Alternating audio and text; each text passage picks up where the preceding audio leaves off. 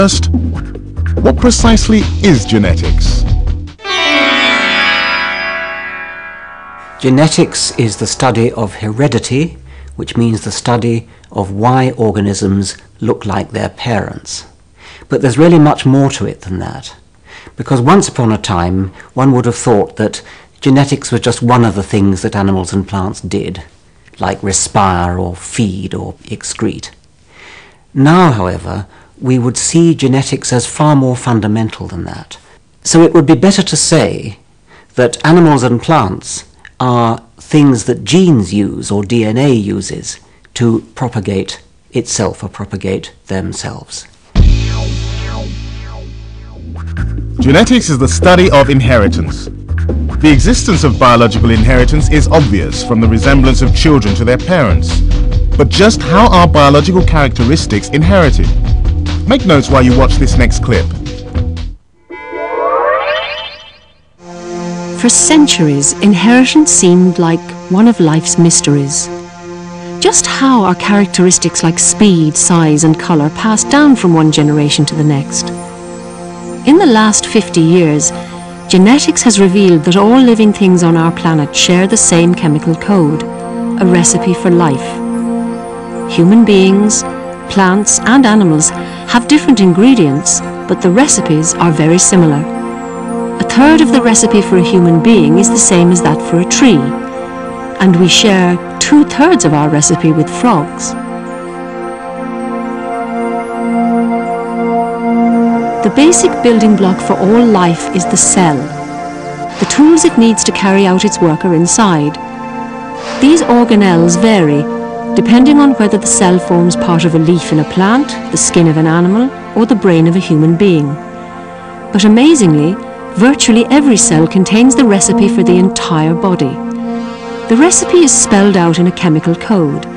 Each line in the recipe is a gene, describing a particular characteristic.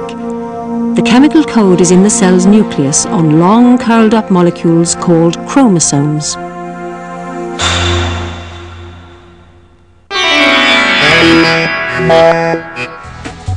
So, genes carry the recipe for life.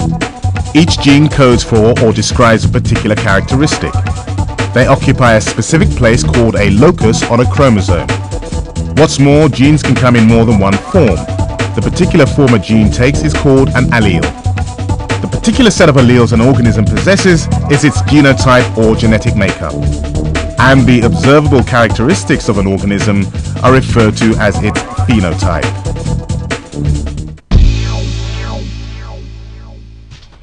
Many characteristics of an organism are controlled by its genes. Genes do two distinct things.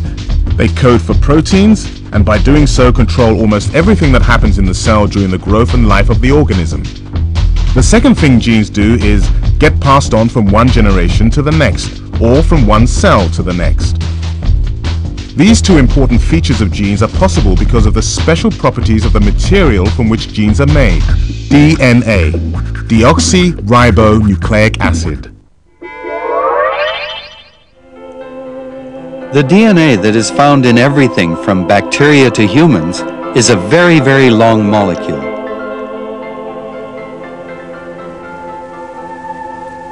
Not too impressive like this, is it? But if I could unravel all the DNA in my body and stretch it out, it would reach to the sun and back over 100 times. But it's not just how long and thin it is that makes DNA remarkable. It's what it contains, and that's information. DNA carries all the information to make everything alive. These instructions are written in a code that uses the 4 chemicals it's made of. These chemicals are known by their initials, T, A, G, and C. And now it becomes clear why DNA is so long. It takes a vast number of letters to spell out a living thing. To get a sense of how many, we printed out on paper all the A's, T's, G's, and C's needed to build and operate a human being. This page has 3,000 letters on it. And this drawer has over 50,000 pages in it.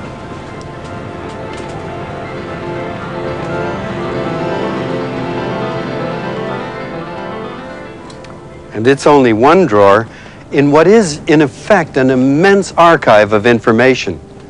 It contains, all told, some 2 million pages and some 6 billion letters.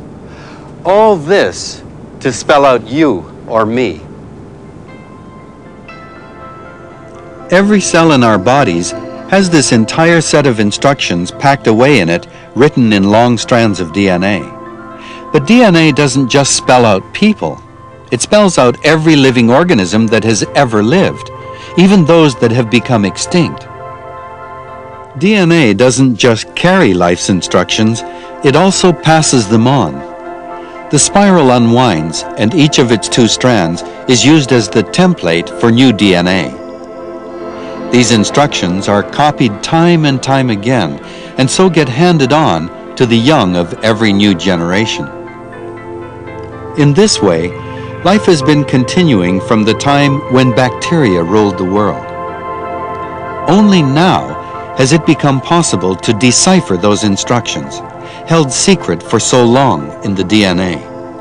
The instructions are carried in the order of the letters. This page, for instance, spells out the message to make the material of my fingernails. It's a gene, and there are genes